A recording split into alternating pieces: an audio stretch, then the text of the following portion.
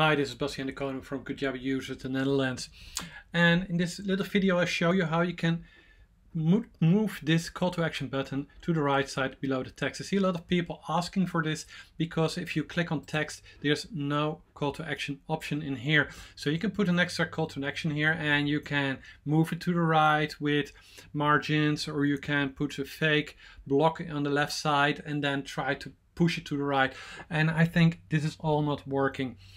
What we don't use is this call to action button. Just delete it if you have it there, and you can't use the text block either.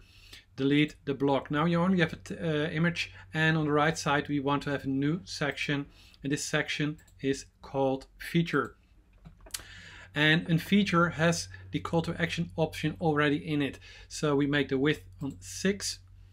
We go to down, we see the image style here. That's this little image. I don't want to have that image, so I make the image width 0. Now it's gone.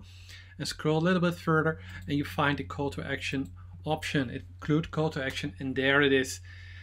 Now we want to have the image and the text block aligned on the top, and this is something in the settings from this section.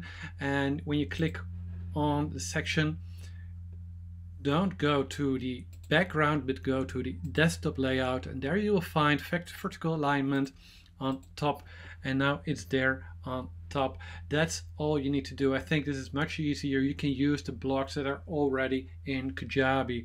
I hope you like this. Good luck.